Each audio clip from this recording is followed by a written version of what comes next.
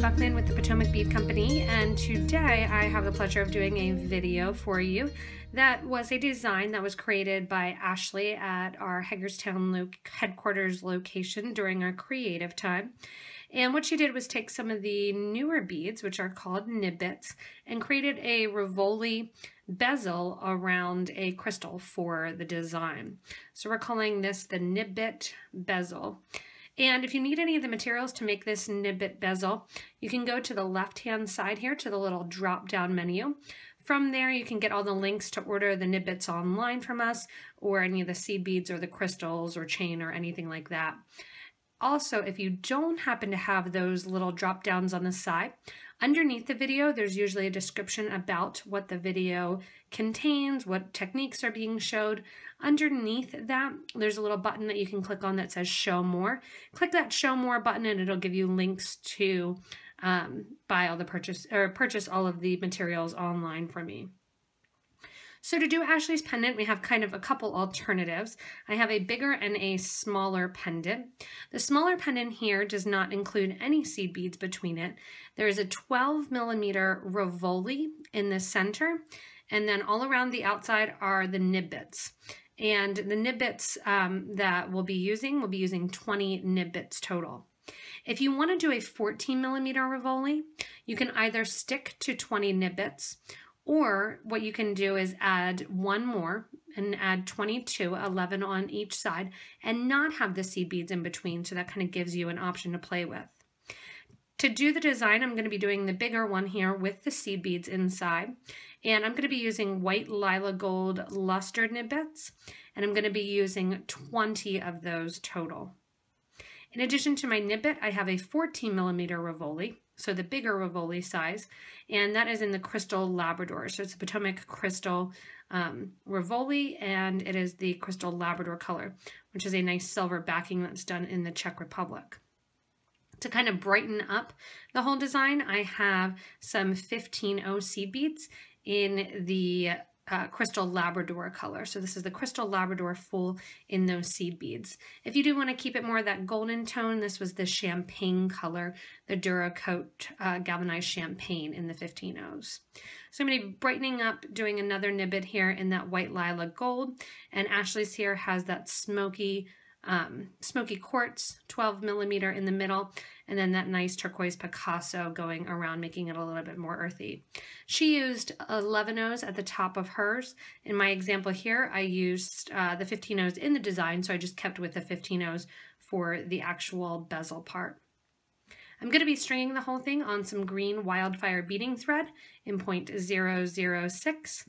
And I have 2 needles sitting here. Really only need 1, but if you get 2 ready, or you have 2 smaller pieces of thread left over from another project, you're going to use about 20 inches of thread on each needle, or about 40 inches total when you're working with it. You may also want to have a thread burner handy. I use the Thread Zap 2 a lot. That's going to make it a lot easier for you to get the thread off the spool. And then when it comes time to actually thread the needle, you can take a needle nose pliers, kind of squeeze down the end of it, and that'll make it easier for you to thread the needle. So to get started, I want to count out my 2 groups of 10 of my Nib-bits, and I want to get about 40 inches of thread onto one of my needles. So I've got my 2 piles here of my Nib-bits, and I have, again, about 40 inches of thread. If you have some thread ends that you want to use up, you can use 2 needles and have 2 groupings of 20 inches of thread too. That's another option for you. So what I'm going to do is I'm going to pick up my 10 Nib-bits. So the Nib-bits are brand new, and they look almost like a piece of pie. They have 2 holes, one through the top and one through the bottom. Naturally, they make a really easy bezel. So the cool thing about this is it's really simple to make. I'm going to be picking up 10 of my Nib-bits with a 15-0 seed bead in between each one. So you're not going to overthink it. You just have your pile there of your 10. And you want to make sure as you're working with these that the second hole also goes the whole way through. Sometimes with the fine manufacturing, sometimes some of the holes can get blocked, and you want to make sure of that before you get too far into your project. And that's going to be the case with any multiple hole bead. We have videos on our website showing exactly how the beads are produced, and watching them in production makes it totally understandable why sometimes you get a super duo or such with a blocked hole. So I've got those 10 Nib-bits onto my thread with a 15-0 in between each. I'm going to also put a 15-0 at the end of that grouping. Pushing it down then towards the base or towards the bottom thread. I'm going to leave about an inch of thread left and simply tie a knot. Right over left and then left over right. And making sure that I'm just tying the knot into the same area. So I have my knot kind of going over itself there. I'm going to pull it back out and tie it again. Pull nice and tight. And then you have your first start of your bezel. So the last bead that we put on is a seed bead. So you know that the knot between the seed bead and the bezel is going to be that the thread direction is actually going towards the nib-bit. I'm going to sew through the first nib-bit that we put on, which is going to put 2 strands of thread through that first hole. What I'm going to do now is step up from the first hole of the nib-bit to the second hole. This is going to expose a little bit of thread on the side, but you won't see it once it's made. The thread then reverses and comes out the opposite way, and we're going to go through the second hole of the nib-bit, just adding in a 15-0 as well. If you want to do the 12mm Rivoli and the smaller version here, you're just going to sew the nib-bits right next to one another, not picking up a 15-0 seed bead. I figure I would do the seed bead in between because that shows you guys an alternative to that original design there. You're going to continue around the whole way, adding in all of those 15-0 seed beads. This is quite possibly one of the easiest ways to bezel a Swarovski crystal that I have ever done. So kudos to Ashley for coming up with this super nice and easy and friendly design. It's one of those good ones that if you have a friend that wants to bead, but you can't quite talk them into that, this is very simple. All they need to be able to do is count to 10. If they can sew on a button, they can make some jewelry. So here I have the whole first portion of my Nib-bit bezel. The crystal will eventually sit inside of those Nib-bits. And if I kind of put it on the outside here, you can see how sparkly and shiny that will be. It also gives you a good idea, the color difference, going from that mint luster to the silver-backed to the gray color, kind of how that changes up the design, brightens it up or darkens it up. What I'm going to do now is actually build the exact same thing in a whole another piece. So with this original strand, I'm going to go in with my thread burner. I'm going to leave about 3 inches and burn off the end of the thread. Go ahead then and just stick that to the side, and you're going to grab your next grouping of your 10 Nib-bits and go ahead and start to create that original, just like we did the original ring, you're going to create one more ring. So I've created that second loop, and I'm getting ready to add my last of my 15-0 seed beads. I'm going to go ahead and add that in, coming out then one of the Nib-bits. What I'm going to do now is actually sew these 2 rings together. Naturally, because of their shape going in kind of like a pie shape, that they're thicker at the end and thinner at the middle, and they have that triangular shape, it's going to be a really natural fit for the crystal Rivoli, which has a kind of gradient to it, to sit really nicely inside these Nib-bits. So we're just going to kind of back one on top of the other.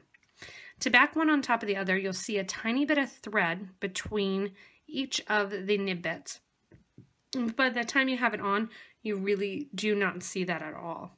If that drives you crazy, you can go ahead and put in, especially if you're using seed beads here and it creates a little bit bigger of an opening, you can go ahead and put an extra 2 seed beads in between each section as well. To start out, I'm not going to worry about the Rivoli. I'm going to pick up the original end here, and I'm going to hold it so that the thread ends are pretty much opposite one another. So I have that original thread end that we were working with, and then I have the Nib-bit loop, excuse me, that I'm working on. What I'm going to do is take my thread from the one section of Nib-bits over to the opposite Nib-bit section.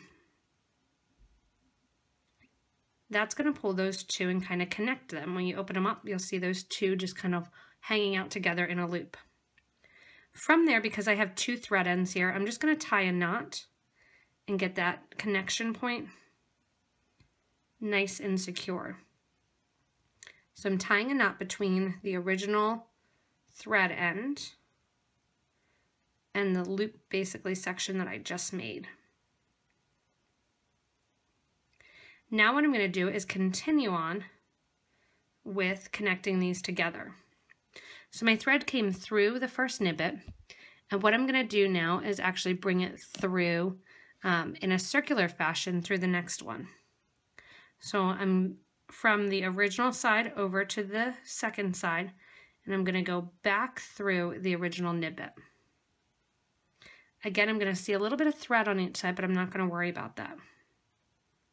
Taking my needle and thread that, I'm going to sew through the next 15 and the next nib-bit on the right-hand side. Jumping over then to the left, we're going to sew through the nib-bit and just the nib-bit, not the seed bead. And come out, circle around, and go through the nib-bit that our thread was originally coming out of, and sew out. So basically our thread is going around in a circle and circling around that nib-bit, which will secure the two together. After circling through the nib-bit then, we are going to go ahead on to the next one. Sewing through the 15 and the nib-bit, coming out. Then we're going to sew through the nib-bit on the opposite side, come out, circle around, back through the nib-bit. If you want to at that same time, sometimes you can also sew through the next 15-0 and the next nib-bit. And come on out.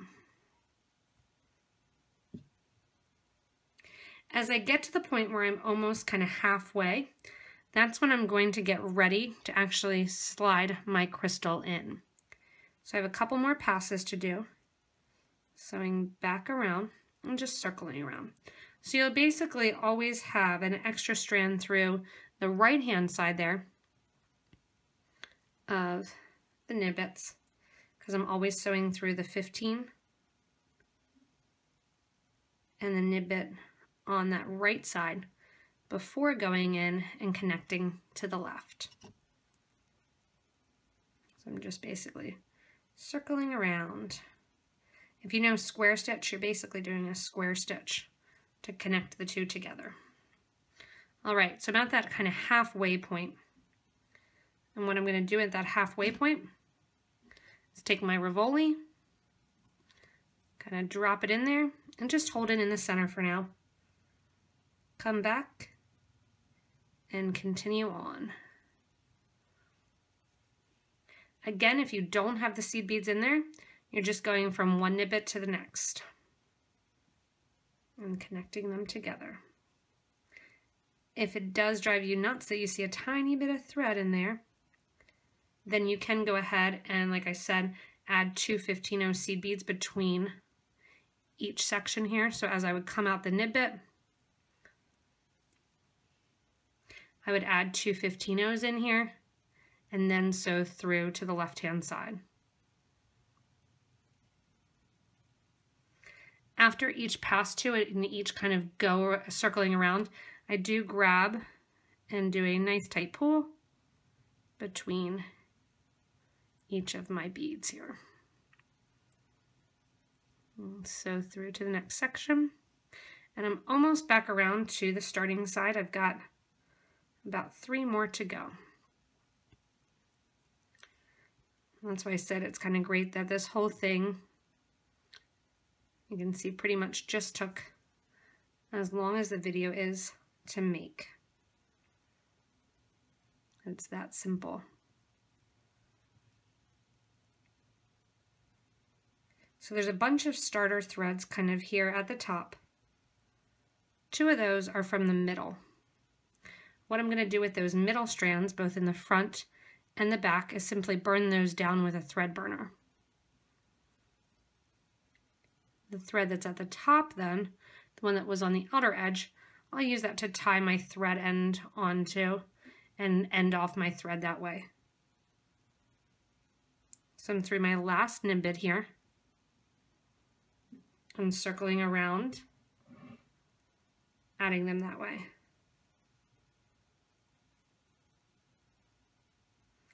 As I come out this last nib bit, kind of move those threads out of the way,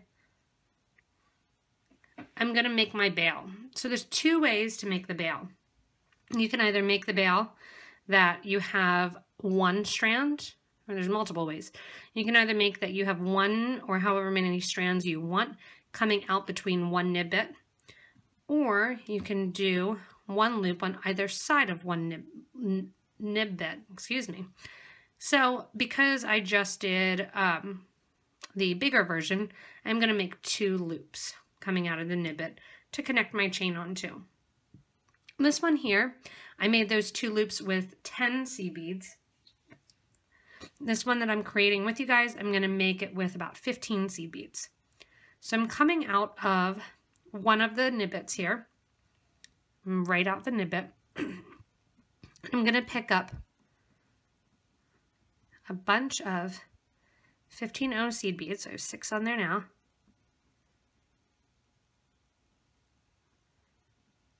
And it depends on what you're going to put this on. That's going to determine how many seed beads you want. So I'll go ahead and put 14 on my needle. I'm then going to take my needle from the 1 nib bit over to the nib bit on the other side. And that's going to drop those 14 beads there right along the edge.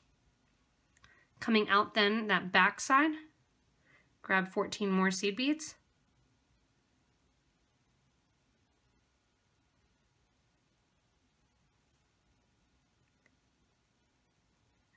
And once you have those 14 on, you're going to sew back through the original side. And basically, that makes a loop on either side, which then will come up, and you'll put whatever you want through there, whether or not it's a omega necklace or some chain like these.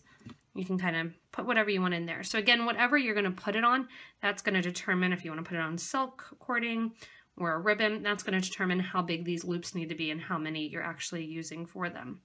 If you want to, you can take your thread them and kind of reinforce these loops, going back through them completely. I'm not going to bother. I'm just going to take my thread from the first nib bit to the nib bit in the back.